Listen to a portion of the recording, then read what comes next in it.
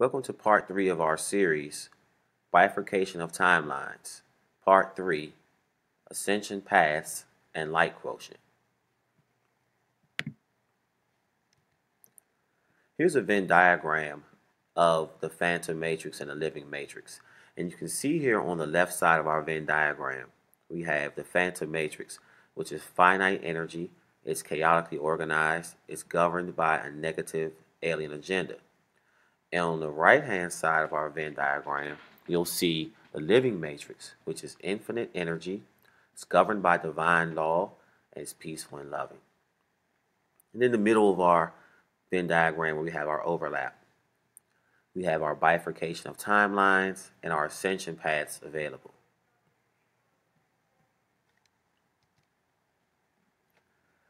The phantom matrix is governed by an alien agenda. This is a picture of Zulu Sangusi Credo Mutwa, who speaks of the alien agenda and the Chitauri. This is a picture that he painted of a Chitauri. He was abducted by them and has had interactions with them in South Africa. So these are the beings that are in control of the Phantom Matrix. And they have been fighting over our souls and the dominion of Earth for millions and millions of years. At this time, the Guardians have quarantined them from our living matrix. And so you can't ascend at this time. The ascension paths were cut off for quite a while. But now you have an opportunity to ascend out of third dimension and to go into the higher dimensions. So our ascension paths and light quotient. Your light quotient is the amount of light, God source energy your body is holding at any given time. It also rates your percentage of service to others energy. A high percentage is a high light quotient, and your service to self, which is a low percentage. It's a low light quotient. You increase your light quotient and grow your light body through service to others activity. There are several paths in which you can take and several types of people who have taken these paths. You can access the Akashic record at any time through meditation and ask your higher selves, what is my light quotient? Eventually, with Ascension, you can read the light quotient of others. So if I were to go into meditation now, I'll ask my higher selves, what is my light quotient? And then I'll give you the answer.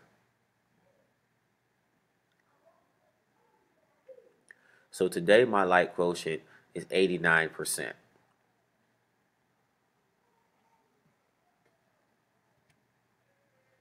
Ascension paths, 80% to 100% light quotient. You are on an ascension path, keep it up. This can be attained by totally devoting your life to unselfish service to others activity. Remember, humanity at lower dimensions is by nature self-serving, but you must limit it. Some tips. Following the laws of Ma'at, divine law, the law of one. Being abstemious in your diet. You don't have to be a vegetarian or vegan, but your diet must be balanced. According to Tahuti, reincarnated as Dr. Mitchell Gibson, it is impossible to astrally project eating pork, and very difficult to do so if you are eating red meat. He also recommends eating a balanced diet of mainly fish and some chicken.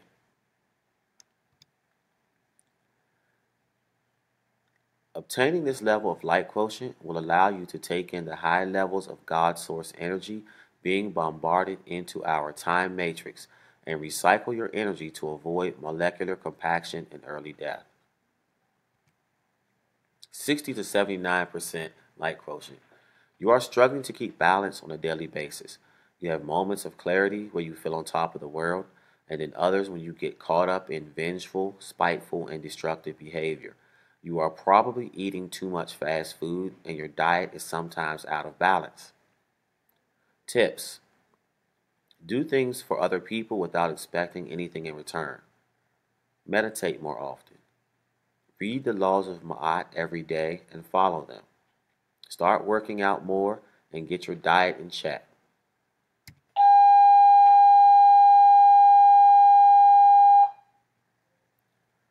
51 to 59% light quotient.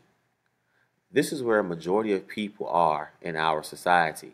I live in the United States, but even when I visited Africa, a lot of people there were 50%ers, even though they have access to the purest of energy pouring into the African continent. Warnings for 51 to 59% light quotient people. You are in jeopardy of permanently falling into a phantom matrix timeline.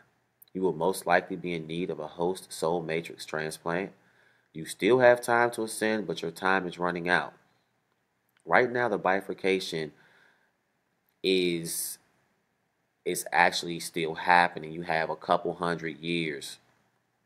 So it still is possible for a person to bardo, which means you have physical death of your body and have to be reincarnated into this same planet, and you still could ascend to higher levels of consciousness. You won't have to reincarnate on another third, fourth, or fifth dimensional planet. You can still reincarnate on what's left of this earth. Because like I said, we are still overlapped into the phantom matrix. So you still have time to build up your light body. However, you have to start today. You cannot just say, I'll do it tomorrow, I'll do it next week. You're borderline, and you need to start really living service to others. Paths of fall. 20 to 50% light quotient. Most of these folks are the support system for the orchestrators of the fall. The fall did not just happen organically or naturally. The fall was orchestrated by higher dimensional beings who want to milk our energy through the phantom matrix. The phantom matrix accretes energy from the living matrix. It's a vampiric system. These 20 to 50% people, these are the people that when you come around them, they're constantly draining your energy, draining your energy. You have to have at least 51% light energy to ascend. So once you get to that 50%, you are officially on a path to fall. These are the politicians, the law enforcement heads, and anyone who supports the powers that be in their quest for mind control, domination, and corruption. They call the phantom matrix home. They're happy to be there. They're most likely financially secure and on the path to exploit humanity. Does not mean that if you're financially secure, you're automatically going to be on a path to fall. It's, did you gain your money from exploiting others? There's one of the laws of Ma'at that states, I have not increased my wealth by things that are not my own. Have you been a taker? Are you exploiting? Are you cheating? How are you gaining your finances? Or did you earn it from your own sweat and not off the sweat of someone else's back? You're sociopathic and psychopathic and proud of it. These are the people that are like, oh, I'm taking it all. I'm not giving anything back. I'm proud of it. I lie, I cheat, I steal, I kill.